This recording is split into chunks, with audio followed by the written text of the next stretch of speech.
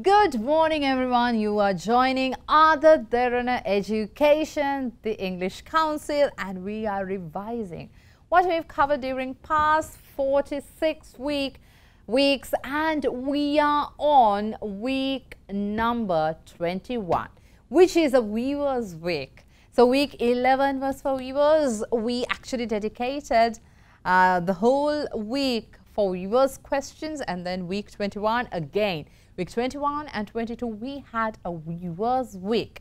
So in those weeks, we covered what you suggested, and I think we were able to do a lot of things, talking about grammar, vocabulary, pronunciation, a lot of things. So week number 21 and 22, we started it with some grammar, right? So let's say you missed any of our lessons. If you missed, right, you can go to our YouTube channel, Other Derana Education, and watch our lessons again on YouTube.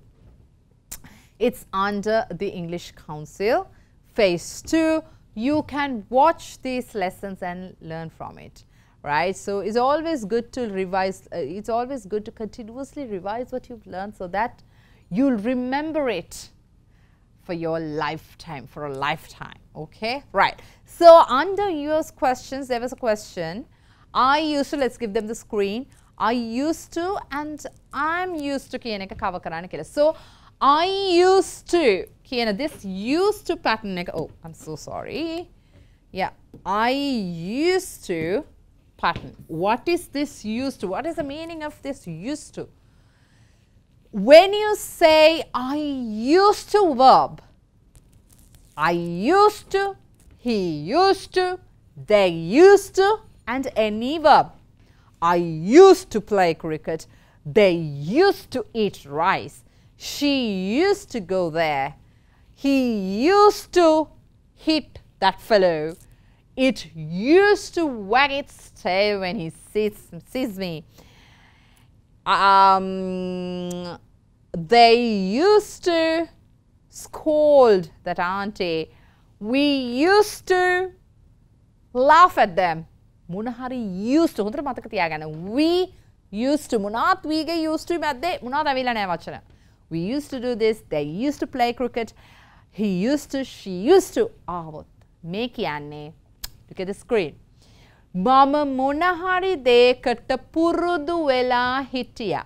What I did in the past but not doing now. So you are talking about a past habit, kind of. Past habit, right? So you are talking about a past habit. I used to play cricket. I played cricket, but I don't play cricket now. Mama cricket krida kala karannata purudu we sitiya.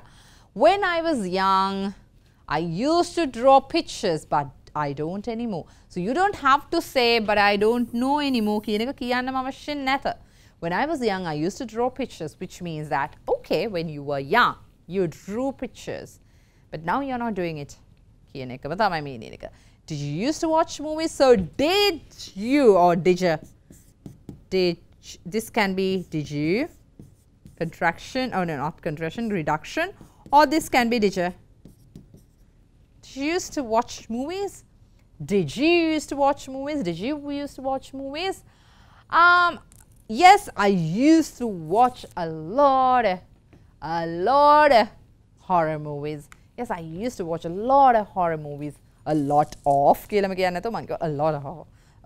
horror movies, right?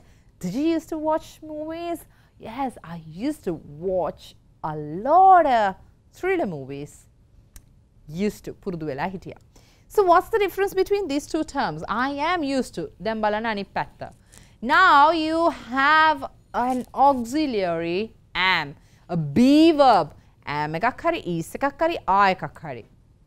I am used to වගේ තිබුණොත්. එහෙම නැත්නම් he is used to, they are used to තිබුණොත් මොකක්ද මේකේ තේරුම?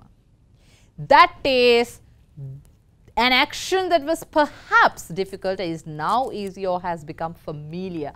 So earlier, it was very difficult. It was a very difficult action, or it was like I couldn't do it. I was not so good at that, or I didn't do it. I didn't want to do it.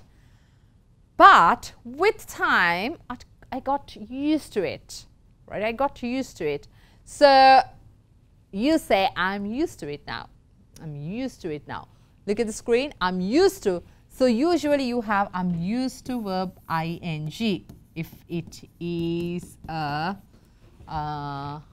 verb you want to, verb followed by this.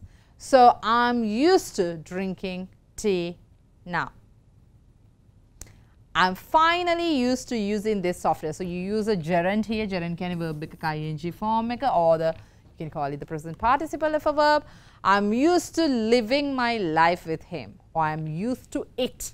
If you say I'm used to it, I'm used to it. Atana I used to it kiyanne I used to verb. But here I'm used to it. It kiyanne මොනාරි noun එකක් වෙන්නත් පුළුවන්. I'm used to it. මට දැන් ඒක පුරුදුයි. මට දැන් ඒක පුරුදුයි. ඒ කියන්නේ කලින් පුරුදු නැහැ. නමුත් ඒක දැන් මට පුරුදුයි. So the difference, someone had sent us the question during the week. So during for this viewers week, so we covered this part as well. So next we had this is a very popular question, until and by. What's the difference between until, till, by? Right, so always remember until, till, dekame ekai. Only thing is until you can start a sentence with until, you cannot start a sentence with till. And until is formal, till is not formal, right? And the difference between until and by, මේ දේවල් ගැන අපි කතා කරා lessons කරාදී, right? හැබැයි මම මෙතන ටක් ටක් ගාලා touch කරගෙන යන මම කියවනේ important ඒවා ටික අපි ආයෙ revise කරමු කියලා. So what's the difference? Look at the screen. I'll be there until Sunday. I'll be there by Sunday. I'll be there until Sunday. Until කියන්නේ වෙනකන්. සාධාරණ කාලය දක්වා, right? I'll be there by Sunday. සාධාරණ කාලය වෙනකොට. ඒ වෙනකොට කරන්නම්. Until කියලා කියන්නේ වෙන්නකම් කරන්න. So if you like, let's say ඔගොල්ලෝ කාට හරි ඕකම කියනවා I'll be there until Sunday. I'll be there until Sunday. I'll be there by Sunday. මොකේද ඔයා ඉරිදා වෙනකම් ඉන්නේ? දැන් කොයි වෙලාවට ගියොත් ඉරිදාට කලින් කොයි දවසේ ගියත් ඔයාව හම්බෙන්න පුළුවන්. මොකක් කිව්වොත් until කිව්වොත්නේ. I'll be there until Sunday. වෙනකන් ඉන්න. Sunday වෙනකන් ඉන්න. හැබැයි I'll be there by Sunday. Sunday වෙනකොට නෑ. ඒ කියන්නේ Sunday ට කලින් අපි Saturday ගියයි කියලා මං එයාව හම්බ වෙන්නේ. එයා එතන ඉන්න එකක් නෑ. මොකද එයා කියන්නේ I'll be there by Sunday. මම Sunday වෙනකොට එහි ඇවිල්ලා ඉන්න. Right. So yes, we have to wait until he arrives. We have to wait until he arrives. එයා ඉන්නකන් ඉන්න වෙනවා. The kids stayed awake until midnight. The kids stayed awake.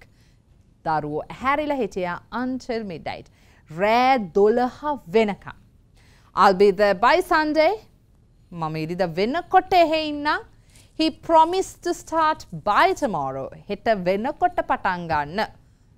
පොරොන්දු වුණා. Kids will go to bed by midnight.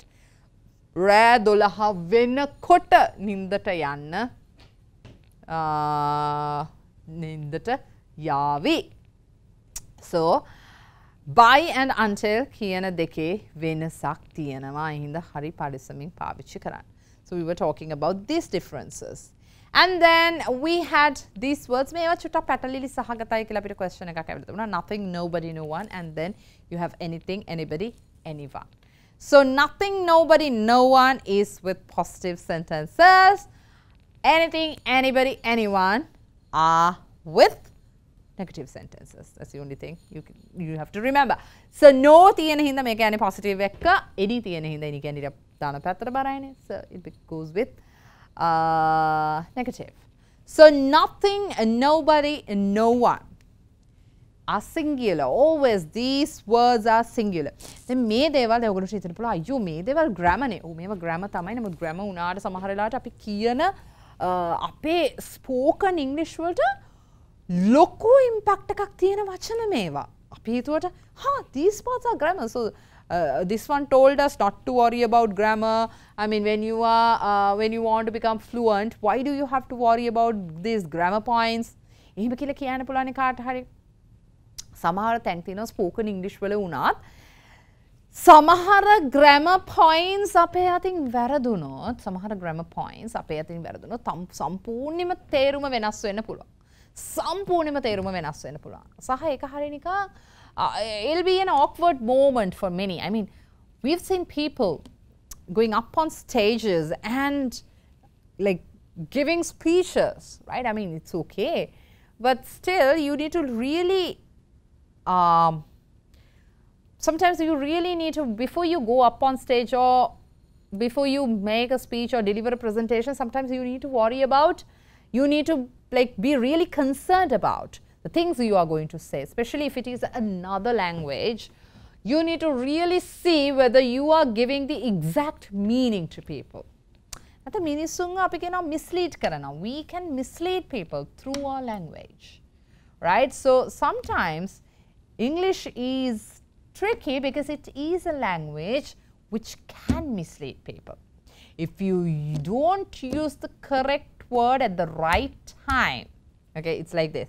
If you don't use the right word at the right time with the right momentum, the right pace and the right intonation with right pronunciation, you are going to mess it up. Trust me. So there are certain points in English just like this: nothing, nobody, no one. You really need to pay attention to. So let's talk about it after this break.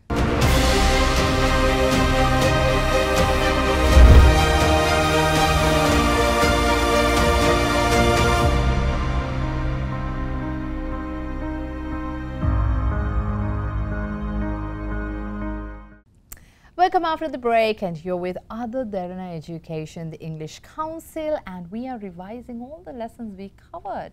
Not everything this week or today, but we have a lot of like the important, the vital areas that we covered during the past 46 weeks, and we are on the 50th week, and the final parts, not the final parts actually, we are in the like, it's just the middle part of the program we are covering, and is about the viewers' questions. So 11th week, not the 11th, 21st week and the 22nd week, we dedicated it for the viewers, right? So I was talking about the right word at the right time with the right pronunciation, enunciation, right intonation is very important, with the right sentence structure. So nobody, nothing, no one are such words that you need to pay attention to. So these words are singular. This is a question sent by someone because when you're using nothing, nobody, no one, there are some rules that apply. Not a lot of rules, but yeah, just one rule. So I thought of talking about it because that was an excellent question posted by one of you. So nothing, nobody, no one are singular. And look at these sentences. Nothing is important. Nobody is coming today. No one wants to be alone. Nothing happens today. Nobody likes to go there. No one is playing with him. So is once happens. Look at the screen. All the verbs are singular. Helping verbs. Meka harida varadida. Mokada hita. Yes.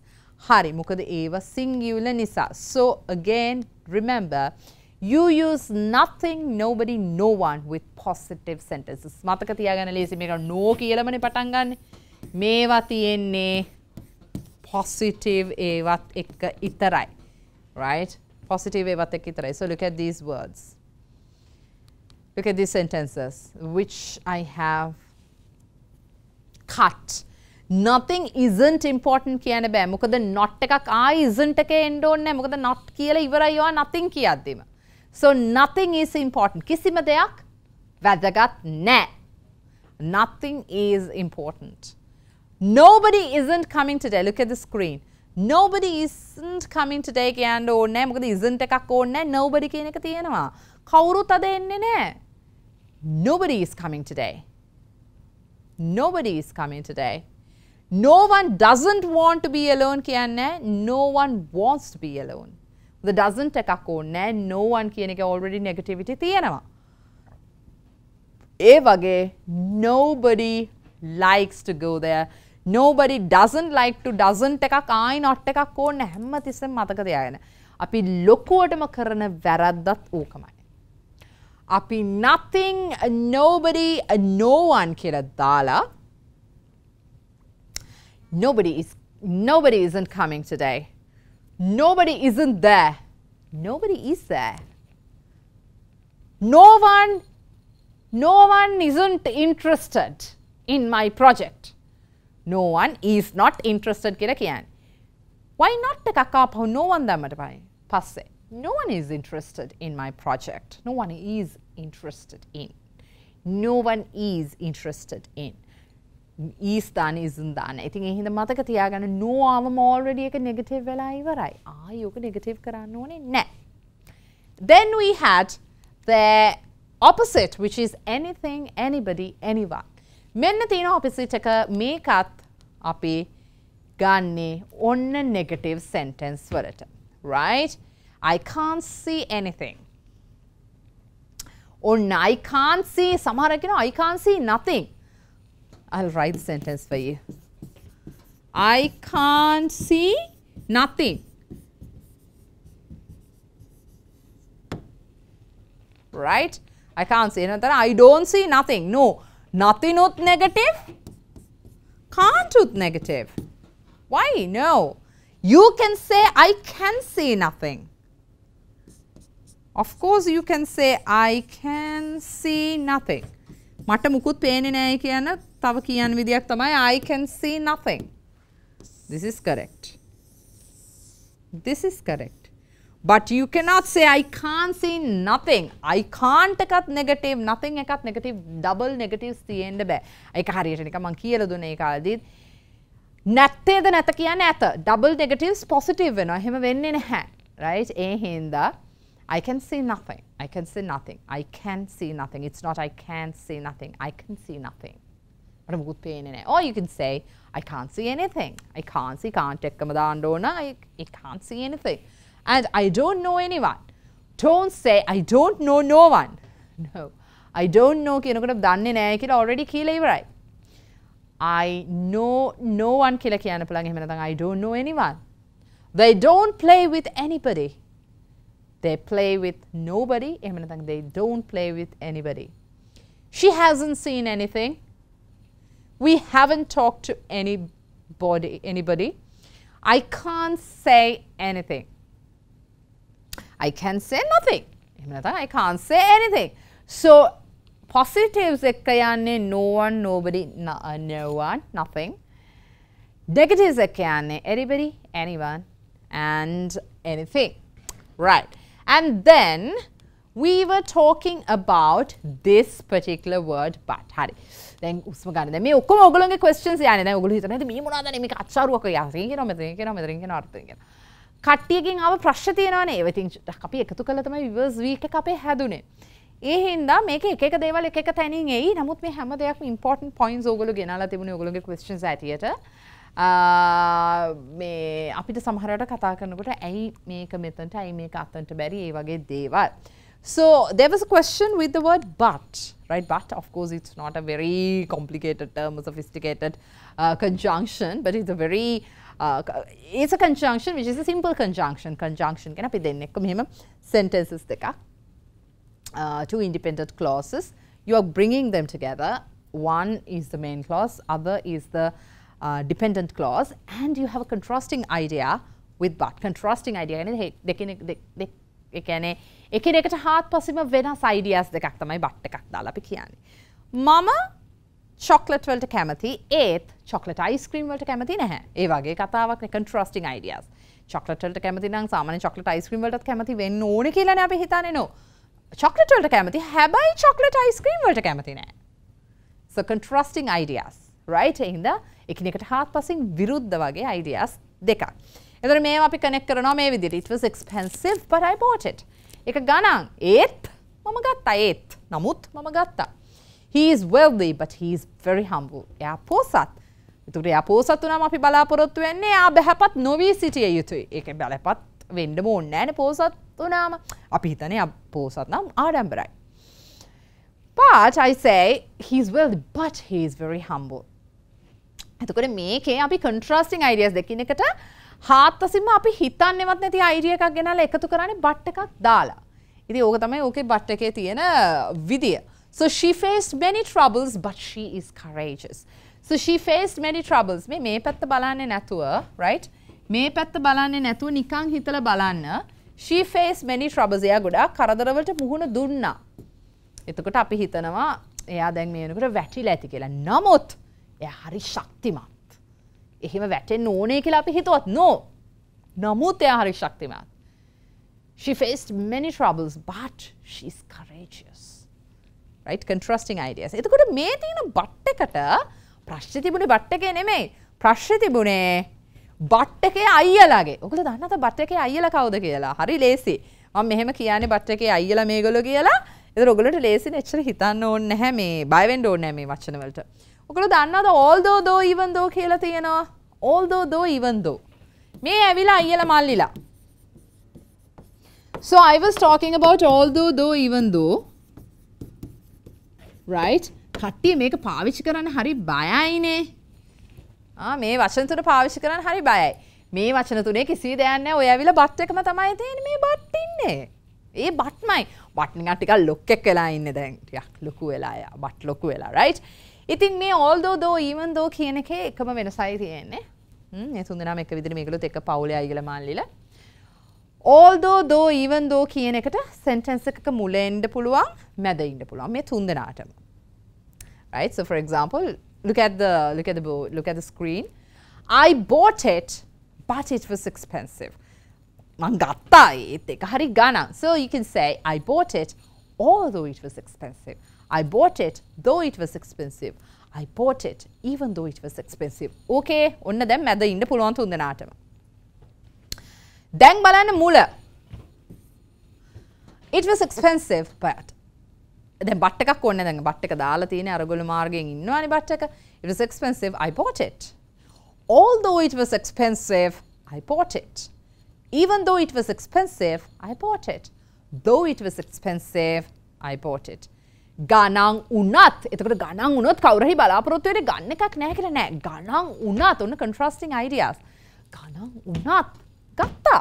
ගණන් උනත් මිලදී ගත්තා.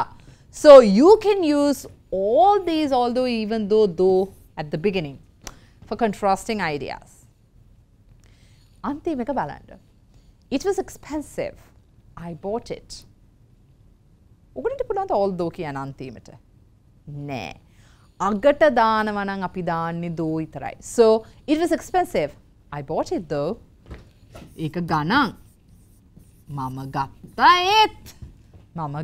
ඒත්. සිංහලෙන් නම් ලොකු වෙනසක් පේන්නේ නෑ. නමුත් ඉංග්‍රීසියෙන් නම් හොඳට මතක තියාගන්න though විතරයි අන්තිමට දාන්න පුළුවන්. So this is the difference. But එකට වෙනුවට although බට් එකට බය නෑනේ. කවුරුත් බට් එකට බය නෑ. බට් එක අපි හැමෝටම හොඳටම පුළුවන් conjunction එකක්. බට් එක very simple conjunction. ඉතින් බට් එකට බය නැත්තම් although even though though බය වෙන්න ඕනේ නෑ.